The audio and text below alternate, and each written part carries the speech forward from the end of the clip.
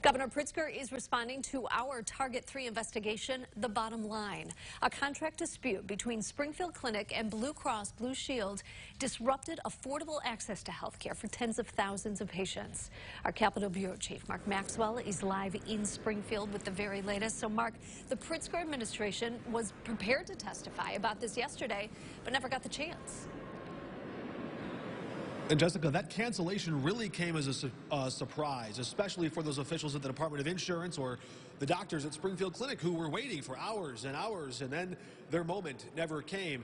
It came as a bit of a gift, that cancellation did, for officials at Blue Cross Blue Shield whose executives got to avoid the hot seat. Today, Governor Pritzker rebuking the largest health insurance provider in the state, calling on Blue Cross Blue Shield to get back to the negotiating table with Springfield Clinic.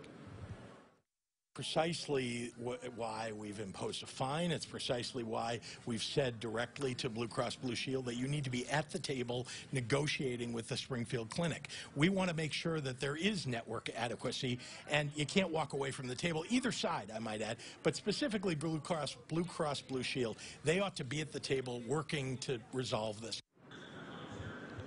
Also new, a new bill just surfacing in the House today. It responds to several items in our Target 3 investigation.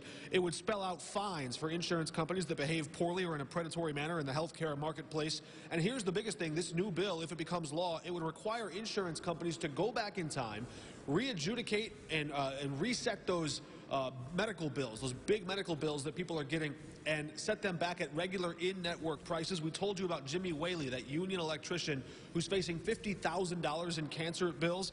He showed us the back of his insurance card just yesterday. It says combined, even with out-of-network insurance, the most he should have to pay is $2,500 for anything out-of-network. He's paying 20 times that if he has to pay this bill. They're appealing that to the U.S. Department of Labor. Reporting in Springfield, Mark Maxwell, WCIA 3, your local news leader. All right, keep at it, Mark. Thank you so much.